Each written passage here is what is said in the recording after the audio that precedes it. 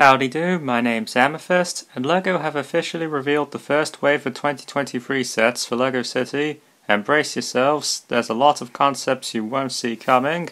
Let's start things off with the least interesting sets, starting with the police bike car chase, and this is pretty much what you get with a decent yet uninteresting build for a concept that's been done to death. To my surprise, we have 4+ stations, and the police station chase is a very flat looking rectangle that looks like it has all the essentials for a police set, so I think the target audience will be pleased with it. The fire station and fire truck, on the other hand, has its station on the top floor with the bottom reserved for the truck. Up next is the 4x4 fire truck rescue, and this vehicle looks fine but not that interesting. Up next is the fire rescue boat, and this boat looks pretty nice and affordable despite the price bumping mold. Up next is the Fire Command Truck, which looks pretty compact and full of action-packed play features to fuel kids' imaginations.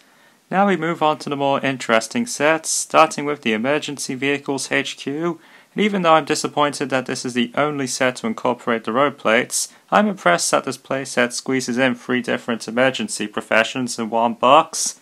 Up next is the Mobile Police Dog Training, and this vehicle offers a unique concept for a police set by representing canine training methods through its side builds and minifigures. Up next is the Police Training Academy, a very unique playset for the law enforcement by including a busy obstacle course that provides a lot of play features. Now we move on to a series of small vehicles, starting with the electric sports car, which looks really nice and colourful. Up next is the Vet Van Rescue, and this 4+ vehicle looks pretty snazzy, but the real draw is getting 2 animals for a cheap price. Up next is the ATV and otter habitat, and whilst the ATV looks fine, the real draw is getting new otters for a cheap price. Up next is the Park Tractor, which looks very charming for its simplicity, and it also offers a cheap way to get a squirrel. The last of the small vehicles is the Construction Digger, which looks pretty good despite its minimal appearance. Up next is the 4x4 Off-Roader Adventures, and this chunky vehicle loves to show off its wheels, but outside of that, it looks fine.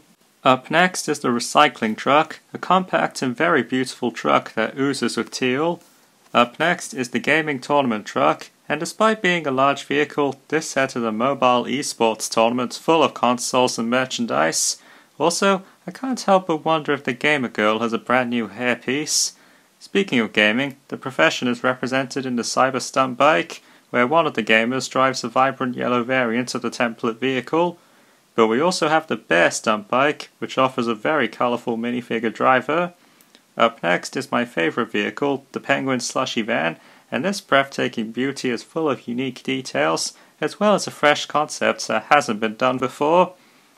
Last up is the Custom Car Garage, and whilst there's very little playset in this playset, it encourages customizability for each of the cars included, which is just brilliant in my opinion. That's pretty much all I have to say about these LEGO City sets. I know that it's too easy to make fun of LEGO City for recycling the same concepts over and over again, but this way feels like it offers a lot more new things, which are most definitely worth supporting. Anyway, that's all for now. Tell me what you think of these sets in the comments below, and thanks for watching.